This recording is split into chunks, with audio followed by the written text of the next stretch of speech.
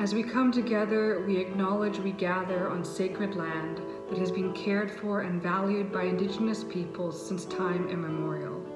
We give thanks for their ongoing stewardship.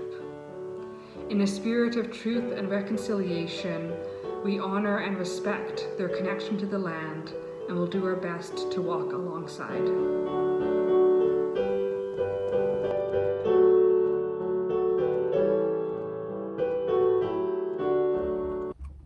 Welcome to worship today with Ascension Lutheran Church in beautiful Nelson, BC. Today is July 14th and the 8th Sunday after Pentecost. In today's Gospel, we hear the story of martyrdom of John the Baptist at the hands of King Herod, who feared Jesus' power. Our video service today will have hymns, lessons, prayers, special music, and a sermon. Some of us will gather to worship in our church building. Some of us will worship through this video. Wherever we are to gather in spirit, and we're really glad you're here.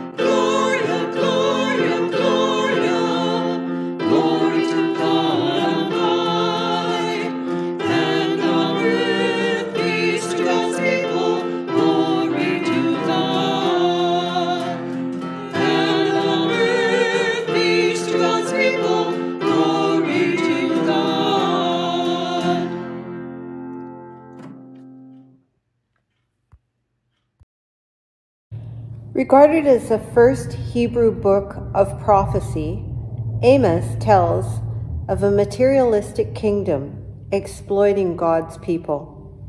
A simple farmer bravely reveals this misconduct, as told in Amos. This is what the Lord God showed me. The Lord was standing beside a wall, built with a plumb line in his hand. And the Lord said to me, Amos, what do you see? And I said, a plumb line. Then the Lord said, see, I am setting a plumb line in the midst of my people Israel. I will never again pass by them. The high places of Isaac shall be made desolate, and the sanctuaries of Israel shall be laid waste, and I will rise against the house of Jeroboam with the sword. Then Amaziah, priest of Bethel, sent to King Jeroboam of Israel, saying, Amos has conspired against you in the very center of the house of Israel. The land is not able to bear all his words. For thus Amos has said, Jeroboam shall die by the sword, and Israel must go into exile, away from his hand. And Amaziah said to Amos, O seer, go flee away to the land of Judah. Earn your bread there, and prophesy there, but never again prophesy at Bethel, for it is the king's sanctuary, and it is a temple of the kingdom. Then Amos answered Amaziah, I am no prophet, nor a prophet's son, but I am a herdsman, a dresser of a sycamore tree.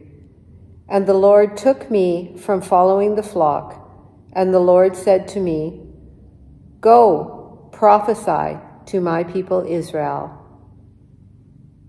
Holy wisdom, holy word. Thanks be to God.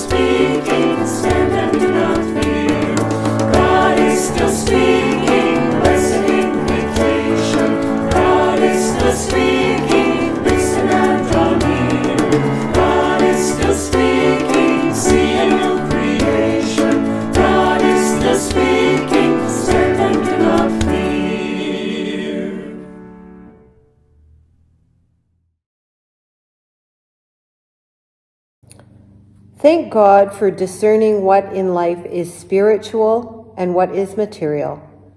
Spirituality is about our relationships. We are not alone. When we are aware of Christ in our lives, we thank God, as Paul writes in Ephesians.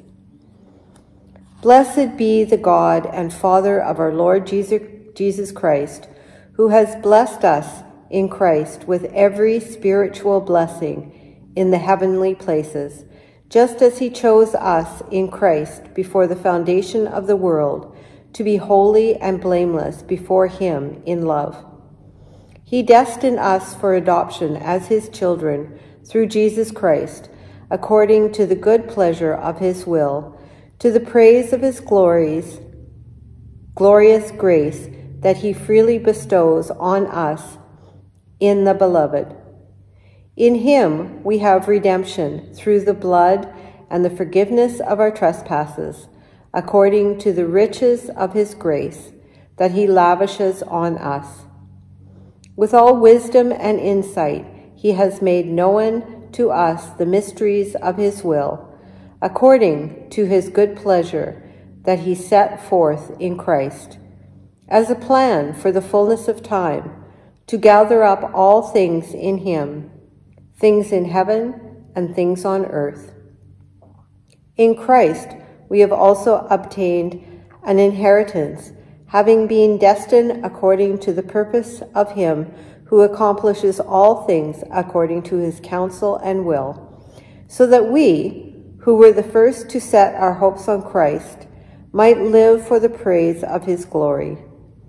In him you also, when you had heard the word of truth, the gospel of our salvation, and had believed in him, were marked with the seal of the promised Holy Spirit. This is the pledge of our inheritance towards redemption as God's own people, to the praise of his glory. May the church hear what the Spirit is saying. Amen.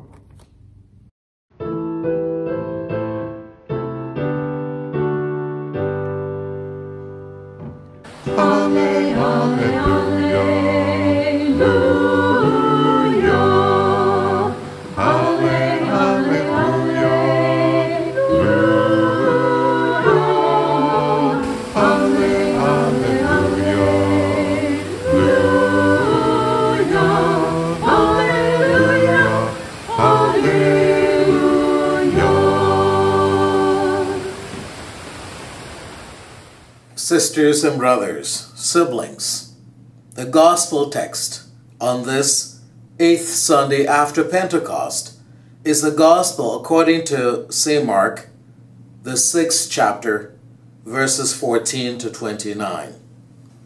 King Herod heard of it, for Jesus' name had become known. Some were saying, John the Baptizer has been raised from the dead, and for this reason these powers are at work in him. But others said, it is Elijah. And others said, it is a prophet, like one of the prophets of old. But when Herod heard of it, he said, John, whom I beheaded, has been raised. For Herod himself had sent men who arrested John, bound him, and put him in prison on account of Herodias, his brother Philip's wife, because Herod had married her. For John had been telling Herod, it is not lawful for you to have your brother's wife. And Herodias had a grudge against him and wanted to kill him. But she could not, for Herod feared John, knowing that he was a righteous and holy man, and he protected him. When he heard him, he was greatly perplexed, and yet he liked to listen to him. But an opportunity came when Herod, on his birthday, gave a banquet for his courtiers and officers and for the leaders of Galilee. When his daughter Herodias came in and danced, she pleased Herod and his guests. And the king said to the girl, ask me for whatever you wish, and I will give it. And he solemnly swore to her, whatever you ask me, I will give you, even half of my kingdom.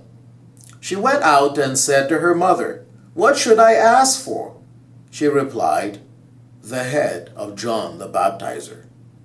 Immediately, she rushed back to the king and requested, "I want you to give me at once the head of John the Baptist on a platter." The king was deeply grieved, yet, out of regard for his oaths and for the guests, he did not want to refuse her. Immediately the king sent a soldier of the guard with orders to bring John's head. He went and beheaded him in the prison, brought his head on a platter, and gave it to the girl. Then the girl gave it to her mother. When his disciples heard about it, they came and took his body and laid it in a tomb. This is the gospel of the Lord. Praise to you, O Christ. The Lord be with you. Let us pray.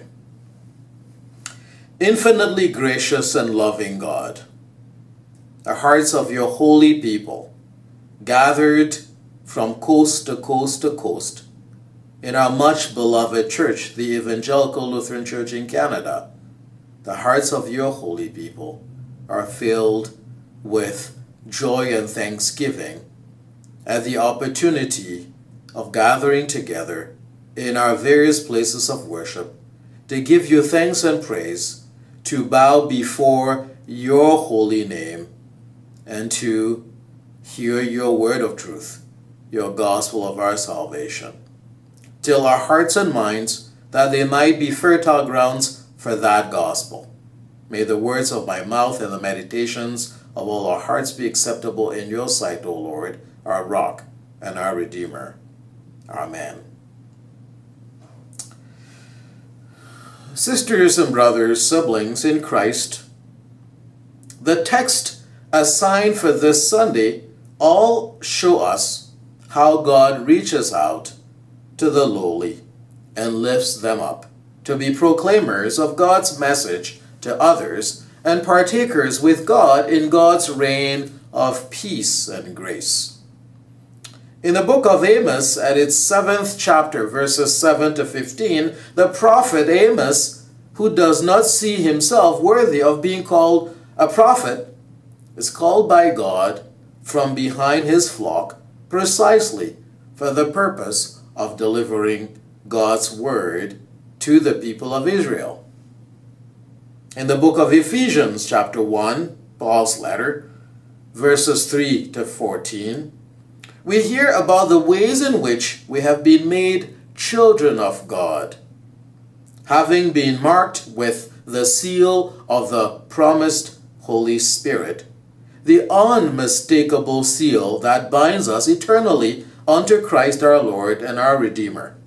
As a result, we are made to be witnesses of the grace of God which has been bestowed upon us. The gospel text, for its part, of Mark chapter 6, verses 14 to 29, illustrates the power of the proclamation of the gospel, as well as the unfortunate and expected perils that come with proclaiming its prophetic message. To be honest with you, sisters and brothers, siblings, when we read today's gospel, it is very hard at the end to say, the gospel of the Lord. And harder still to answer, thanks be to God. It is hard. Not because it is not the gospel, but because of the tragic and ungospel way in which the passage ends. Yet, it is the best way to end and frame this pericope. It is the best way to end and frame this text. Ended differently would massage and sanitize the depth of the sin of the human heart and, frankly, rid us of the opportunity to hear the urgency of the call of both John the Baptist, and especially the urgency and the nature of the ministry of Jesus. It is, sisters and brothers, siblings, into that sin-filled, corrupt world that Jesus breaks in. It is in the depth of our sin and sinfulness that Jesus relentlessly and urgently comes. It is even as we make our bed in Sheol that God comes to save us, as we hear in Psalm 139. The atrocity we witness in the beheading of John the Baptist in the Gospel of Mark, as atrocious as it may be, points us, unfortunately and tragically, to the fate that awaits Jesus. John the Baptist is precursor to Jesus in ministry from beginning to end, from birth to death. And yet, for our sake, Jesus enters the world of the atrocity that silences and beheads John. That is the looming gospel hovering over the entire passage. We can now joyfully say, even as we lament and grieve, the gospel of the Lord. Thanks be to God. The atrocity depicted in the gospel text, which happens in retaliation to John the Baptist's faithful proclamation, serves as a reminder that the task of proclaiming the gospel can lead to and has often led to tragic ends. The story of Archbishop Oscar Romero of El Salvador, where our faithful missionary, the Reverend Brian Rood, has faithfully served for decades, often risking his own life. The story of Archbishop Oscar Romero is a reminder of the dangers of being prophetic in our proclamation of the gospel and of the perils of speaking truth to power. John the Baptist is a humble prophet who sees himself as a precursor to Jesus, the one he has come ahead of to prepare the way for. John the Baptist goes as far as to see himself unworthy to stoop down and untie the thongs of Jesus' sandals. His humility and his reverence and adoration of Jesus is contrasted with his defiance of Herod, who has acted consistently against the interests of the people and of the vulnerable. Using the power of his position, Herod has been ruthless, merciless, and cruel.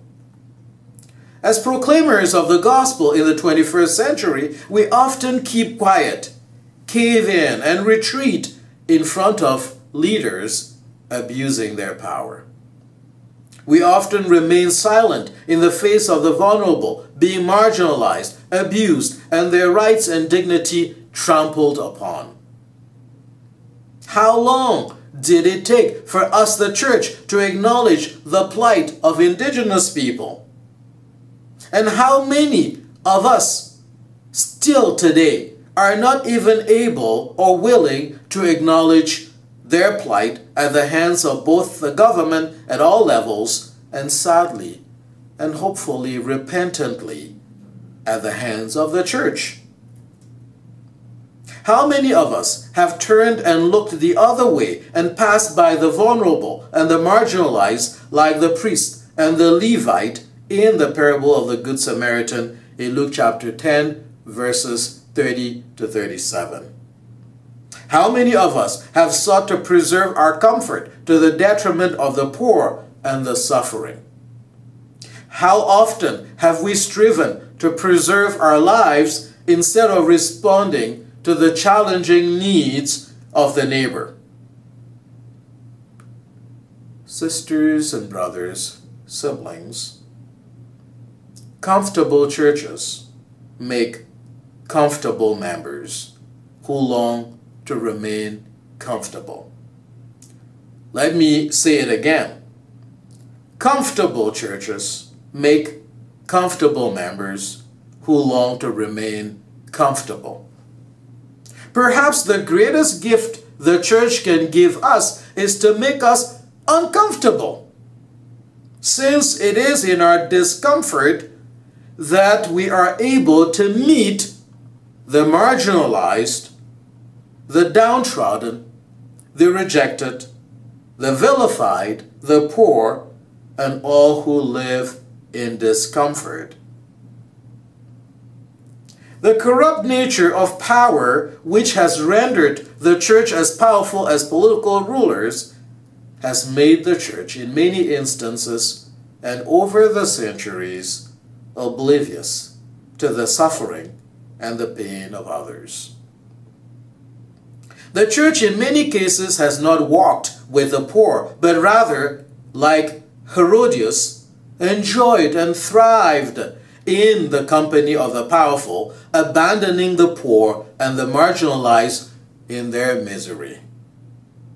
Instead of joining John the Baptist, Archbishop Romero, Bonhoeffer, and missionaries such as the Reverend Brian Rood in their journey with the marginalized and their proclamation of God's justice and peace for all, we have either walked past injustices and remained silent, or contributed sometimes unknowingly and unintentionally to the deepening of the injustices and the pain of the marginalized and the poor.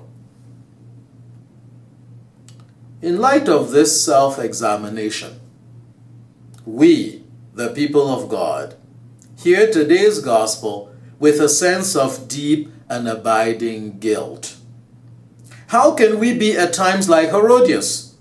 Or how can we be like Herodias' daughter, who is also referred to in the NRSV as Herodias, and who participates cluelessly and contributes in significant ways to the unjust and cruel scheme unfolding? How can we be like Herod's peers and the ruling class who have stood by and done nothing? How can we be like other proclaimers who were contemporaries of John the Baptist, including his disciples, who are nowhere to be seen or even heard? Sound familiar? The guilt of such abandonment of the call to proclaim the gospel in challenging times and circumstances, and of speaking truth to power, is too great to bear and can rather have a paralyzing effect on us. Yet the gospel which sets us free is abundantly clear in this gospel passage. Yes, the scripture passage depicts the atrocities committed against John the Baptist, but the point of the gospel is the faithful proclamation of the gospel, in the absence of which cruelty, chaos, and confusion reign. St. Mark in his gospel portrays John the Baptist as the ultimate precursor, whose tragic death as a result of his proclamation points to the one coming after him, who will also face a tragic death, but this time for the redemption of the world.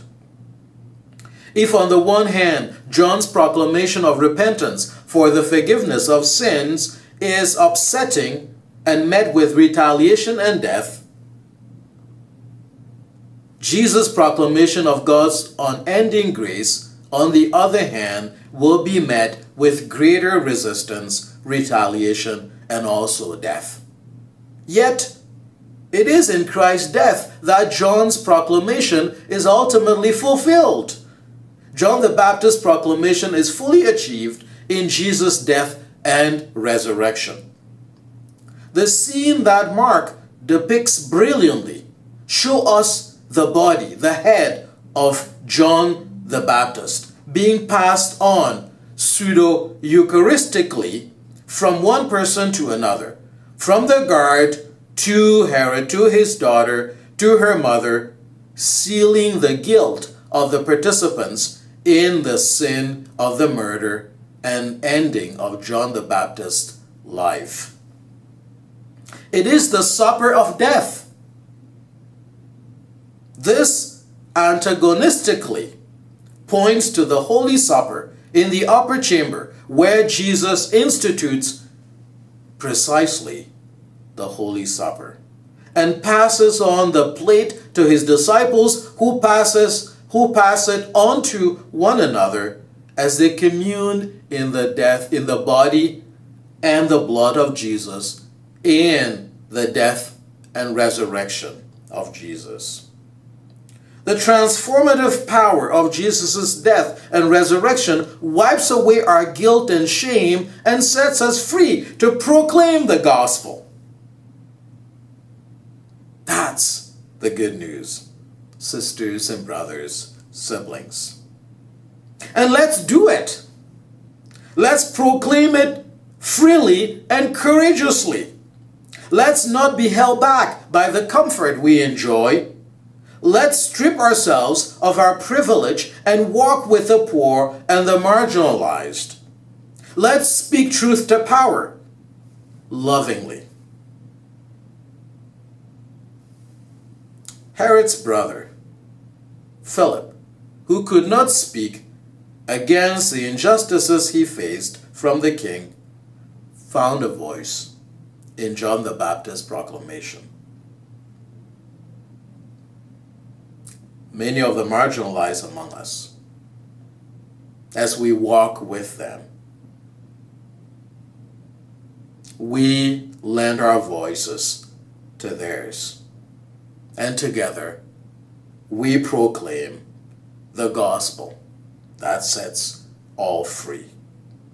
May the voiceless find their voice in our faithful and courageous proclamation. As we do that, may Almighty God, Father, Son, and Holy Spirit bless the word in our hearts and in our minds. Amen.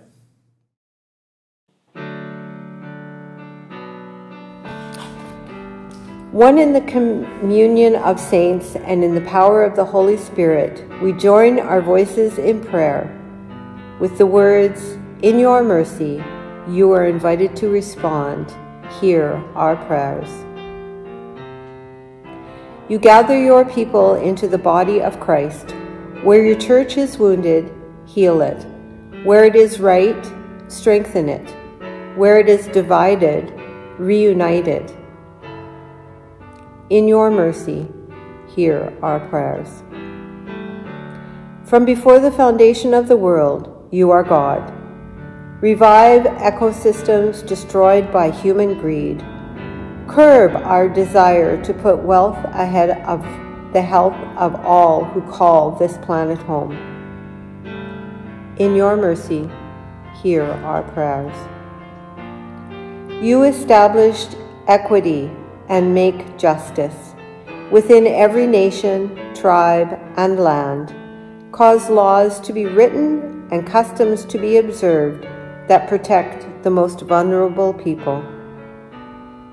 In your mercy, hear our prayers.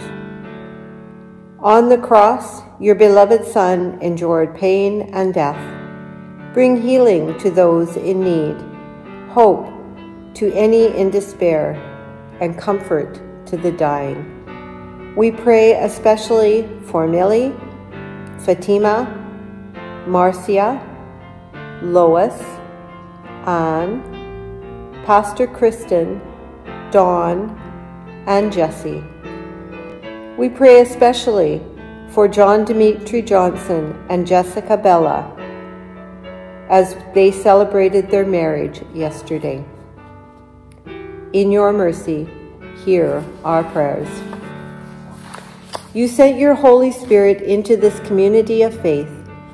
Be with our sister churches, Hills of Peace Lutheran in Kamloops, and Reverend Jane Gingrich, daughter of Ascension. Our global mission companions with the Evangelical Lutheran Church in Peru, President Davila, and other partner synods. Texas-Louisiana Gulf Coast Synod, and Bishop Mike Reinhardt. La Crosse Area Synod and Bishop Felix Malpisa. Empower our ministries that serve and build up local communities, especially those tending to our community garden beds. Nurture our partnership with other community organizations, especially the Nelson Street Outreach Team. In your mercy, hear our prayers. All peoples praise you, O God.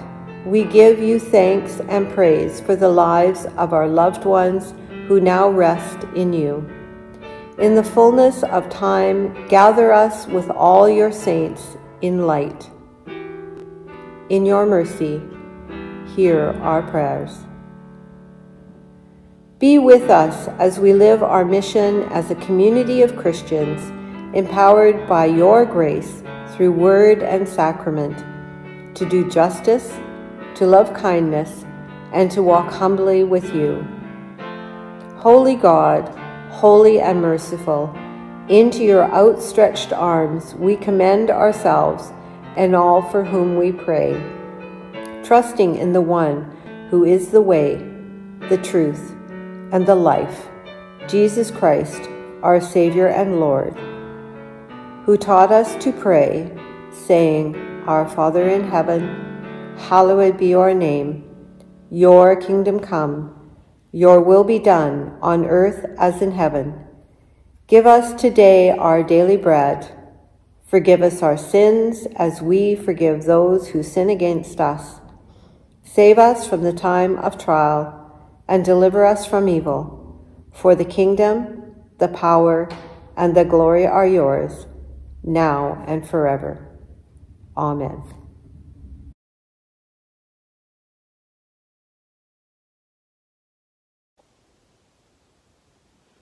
The God of peace, Creator, Redeemer, and Holy Spirit, bless you, comfort you, and show you the path of life, this day and always. Amen. Go in peace, love your neighbor. Thanks be to God.